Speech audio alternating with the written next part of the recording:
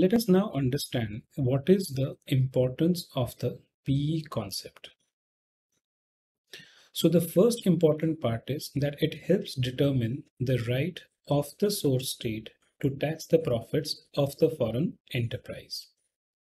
So we saw that there is a foreign company. In the source state, it had, let's say, a PE.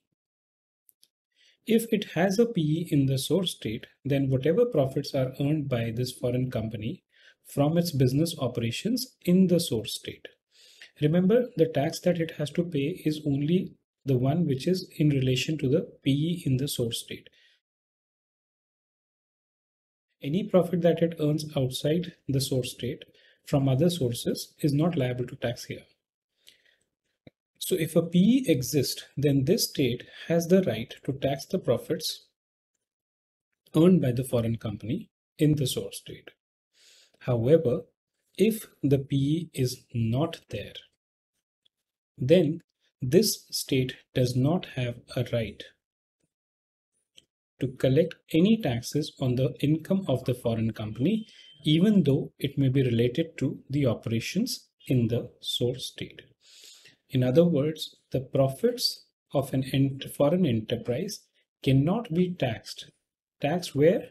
In the source state.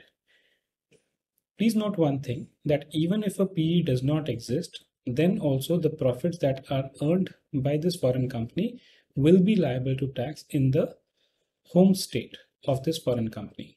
But the right to tax will not be there with the source state unless it carries on business through a PE in the source state.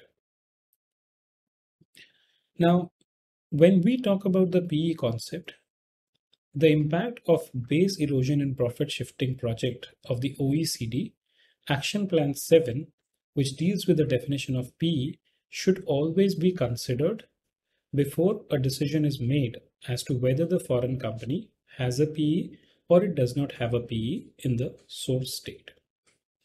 What I mean by that is that the PE may be there as a definition under the treaty between the foreign state and the source state. But then there are certain changes which are being made to these treaties through multilateral instrument. Again, that's the subject matter of a detailed session that we have.